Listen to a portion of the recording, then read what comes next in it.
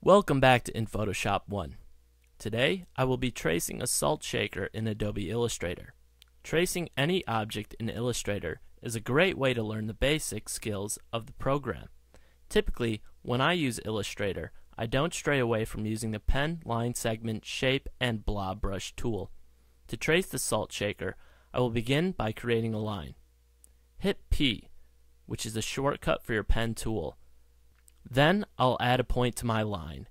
Hit the plus sign on your keyboard as a shortcut for your Add Anchor Point tool. Then I will use shortcut Shift-C to move my other point. Hold Shift as you click to move the point. If you continue to hold Shift, then your point will snap to certain degrees.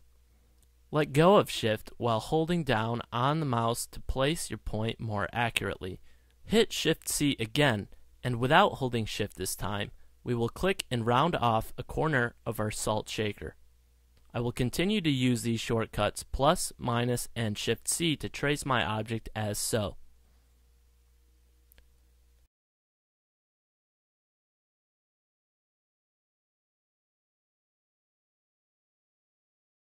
A great way to add shading to your object is with using the blob brush tool.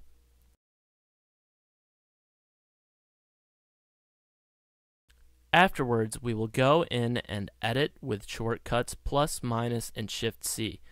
With your blob selected, right-click and select Arrange to edit the order of your objects layered on the page.